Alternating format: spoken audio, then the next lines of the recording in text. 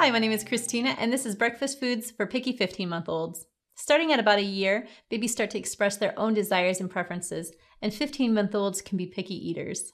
At 15 months old, it's important to help your baby experiment with different food choices. There are lots of different flavors and food combinations you can try.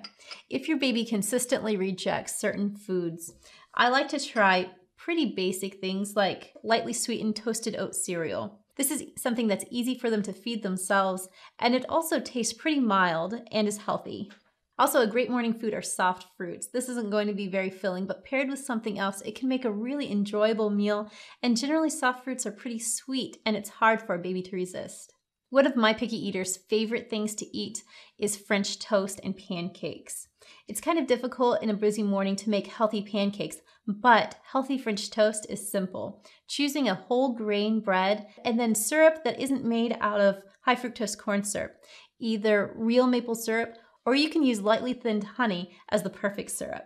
The most important thing is to help them experience new foods. You can do this by not giving up. Just keep trying new things and eventually they'll respond. Thanks for watching.